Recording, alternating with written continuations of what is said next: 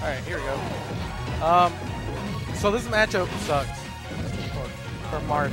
Yeah, because the thing about Marth is like he focuses on walling, and the thing is when you have a bigger wall and a more efficient wall, like I'm trying to see like really the only thing that Marth would be better against would be like Yeah. but, like that's really hard. Like most Marths don't have that. They have a lot of wall games instead.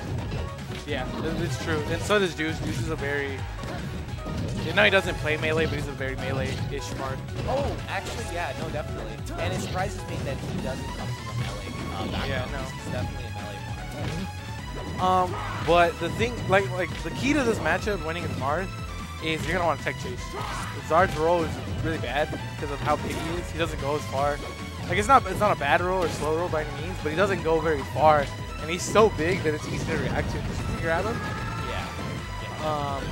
But the biggest issue with this matchup is Charizard's at a weird weight where Marth can't juggle him at low percentage. And when you can't juggle him, you have to kill him. Yeah. Or it's like you're in Marth percent, you can't combo him. Exactly.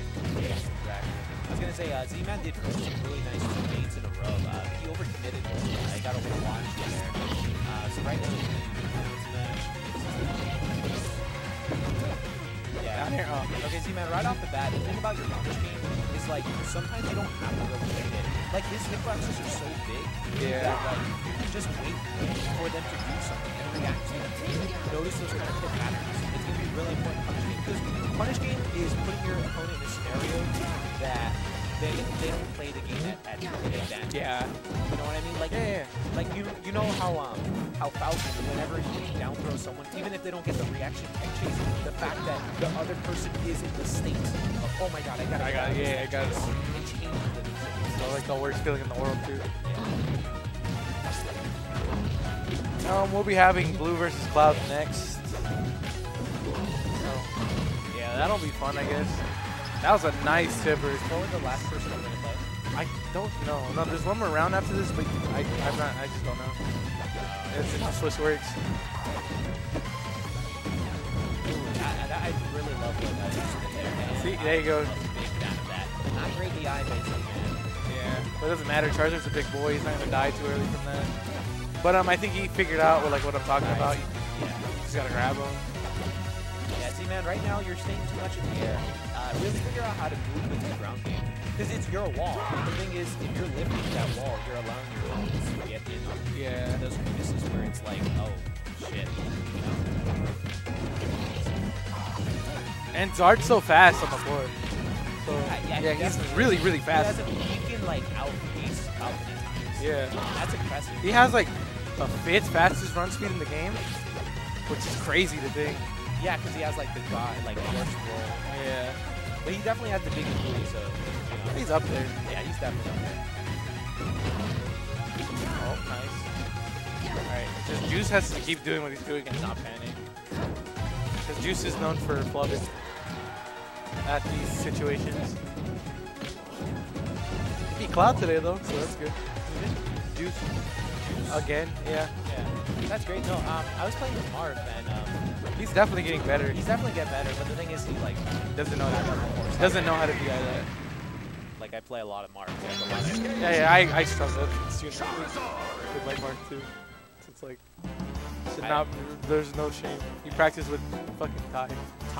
Yeah. Yeah, he's always there. That's our homie in the background, top right corner. Which one? Him.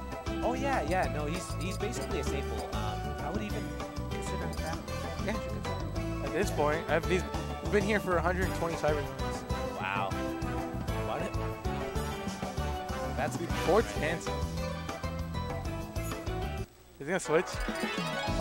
Oh no! This never goes well. Stick to your gun. Even Z-Man's like, what are you doing? Like, yeah. Like he was figuring it out, but now you gotta get back to square one. Yeah.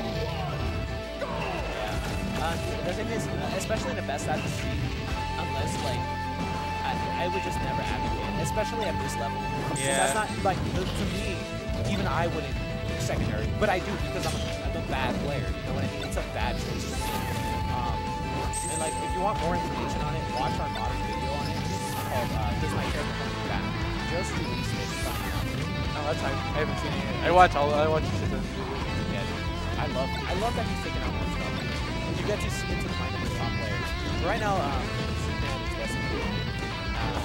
Yeah, it's really hard to kind of figure out some advice, just because right now what Chase is playing is not the matchup. So it's really hard to like figure out what his exploit is from here.